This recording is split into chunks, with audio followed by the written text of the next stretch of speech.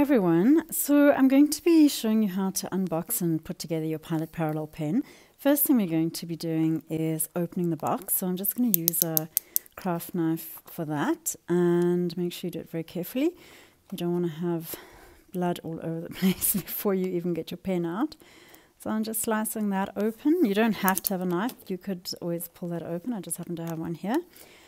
The Pilot Parallel pen comes with the pen, 2 ink cartridges, and some other very strange looking things that people often ask me about. One of them is this little piece over here, which I'll show you in a moment. And then just take out the lid. And I've got a 3.8mm pen here. The Pilot Parallel pens, there are 4 different sizes. And the color of the pen and that part over there and the lid usually will tell you very quickly what size you are dealing with. Oh gosh. Get you out there. There's also this little piece here, which I'll show you in a moment. So I'll just take that out. The instructions are in here in the back, and if you do want to have a look at those, mostly I don't because I know what's going on with the pen, but it would actually tell you a little bit about how to insert the ink cartridge and how to clean it. I'm going to show you that though, so that you don't have to worry about the instructions. So when you get your pen, first of all, unscrew the back and decide which color ink you want to put in. So I'm going to be putting in a black cartridge. Always make sure that you've got a little bit of either toilet paper or tissue with you. And that's in case you have a little bit of an ink spill. So I've got some here with me. Going to put the cartridge in the back. With the Pilot Parallel cartridge, there's a little flat disc across the top. And what happens is when you insert the cartridge into the pen, there's a sort of a half moon, half crescent piece of plastic. You can't really see it, but it's inside there. And that actually pushes the disc flat, turns it sideways, and that allows the ink to flow as you're allowing air to come in. So I'm going to pop that in, just like that. And you'll see immediately a little bit of ink flows through there. What I'm going to do next is put the back on and start writing. And once I've got the ink flowing, I'll show you how to use these other pieces. So with the parallel pens, just before I start writing, as I said, the color of the lid tells you what size pen you've got. So the green ones are 3.8. People often think that the lid color means that there's green ink inside or blue ink inside. If it's a blue one, it's a 6mm. If it's an orange one or a sort of yellowy one, they are for the smaller sizes. Okay, so I'm going to make sure that my pen is writing. If I start off like this, there's no ink coming through. You might have to just do that a little bit. You can always dip it into water just to get it flowing. And usually dipping it into water will help. Just want to just check that that is in nicely. So I'm just going to try another couple of times. If that doesn't work, I'm going to pop it into some water. So I've got some water here in a jar, and I'm just going to put the nose of the pen into the water.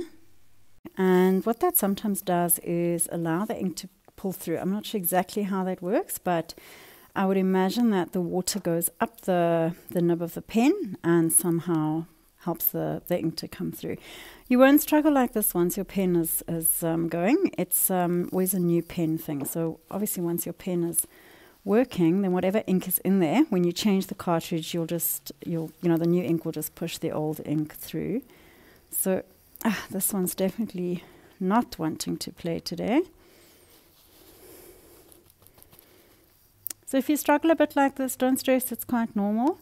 At this point, I'm going to show you what this little piece is for, because I'm going to just check that my blades of my pen are not obstructed.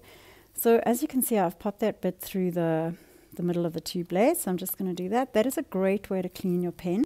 So if you are ever struggling with old ink in there, what you can do is just pop that into the middle, drag it through a few times, and make sure that you've cleaned out any old ink that might be sitting in there. Okay, so this pen is definitely not playing ball today. So what I'm going to do now is just take that out and check that the disc is sitting nice and sideways.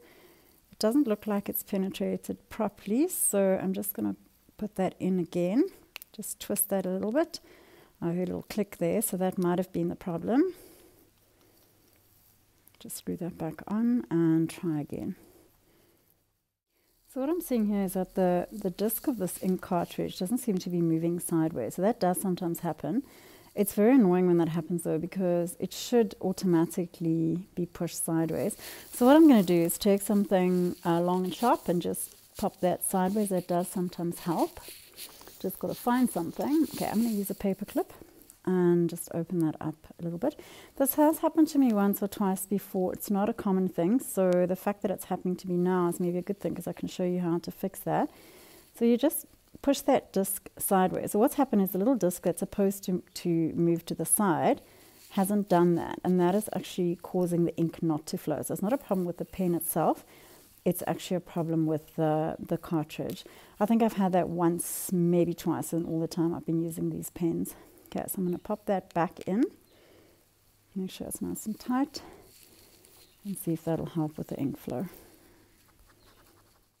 So what I'm doing here is scratching the pen into the paper a bit. So don't do this on nice paper or on something that you're wanting to write on afterwards, because it is actually causing a bit of some scratchy lines in the paper. Good, so I've finally got some ink flowing through here. So what I'm going to do is put the back on. I left the back off because I was unscrewing it every 5 minutes. So with this particular pen, and of course it is because I'm videoing it, it did give a little bit more trouble than normal. But you saw how I managed to fix that simply by pushing the disc through. So there's my pen working nicely, and you'll see the ink's a little bit watery. I put black ink in, but it does look a little bit watery because I did pop it into the water first. Although there wasn't a lot of water going into the pen, it is enough just to cause it to look a little bit watery initially. So keep going with this until you see that you're getting a solid start. So these were a bit scratchy because the ink wasn't coming through, and I should be getting a nice solid line all the way through like that. Okay, so this pen just needs to be worn in a little bit. You can just do a couple of grooves like that, little lines. You'll see the grooves in the lines. That's just because these have almost like a blade, serrated blade on the end. So you just keep going until that's not looking too bad, and that's it. It's as simple as popping in the cartridge and pushing it through. So if you're not sure about what happened with that cartridge, here's just a little quick diagram. So your cartridge is looking like that. It is open on the end with the disc, and I'm just going to draw that for you. When I said push the end down, what I meant is that you end up with cartridge you end up with that. Your flat disc actually has to go sideways. So by pushing the disc in, what you've done is you've created an airflow. So obviously it's sitting sideways like this. There is, it's actually probably a little bit more sideways because you have to create some sort of airflow. So it'll probably sit more like this. And your air is going in on that side and the ink is coming out on that side. And you're creating this flow through like that. If that doesn't happen, then it stops your ink from moving through. So don't be afraid to manhandle your pen a little bit like I did. You can dunk its nose in the water. You can squeeze the cartridge a bit, wiggle it around a bit. Just don't squeeze the cartridge too much because they do sometimes crack. And then cleaning your pen, if you find you haven't used your pen in a while, you can just pop that through like this, stick its nose into water, clean it out.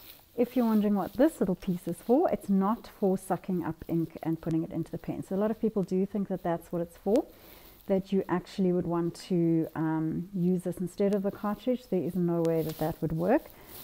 What this little piece is for is that if you're wanting to clean your pen out, so say you haven't used it in a while and you're just finding it's very gungy inside there, you can use this. It's called a pipette. You would squeeze that to create a vacuum, suck up some water inside. And if you're wanting to clean your pen out, you'd actually pop that in there, clip it in, and you squeeze this out, and you force the ink out. You can actually see how much ink is coming through there. So I would suggest doing that over a basin and doing that a couple times. You can then dry it off. Once you've done it a few times, you can run the end of your pen through some water. You can see how much ink has gone into that water just from that one little, little wash. So that's a great, easy way to clean out your pen. I very rarely do that though. What I find normally is that just changing the ink cartridge is enough to, just the ink goes through. You don't actually need to be washing it out all the time. Okay, so pop that back in there, and then my pen is ready to go. And I have water and ink everywhere. Nothing unusual for me. And that's it. Hope you enjoyed that unboxing and hope that it made sense.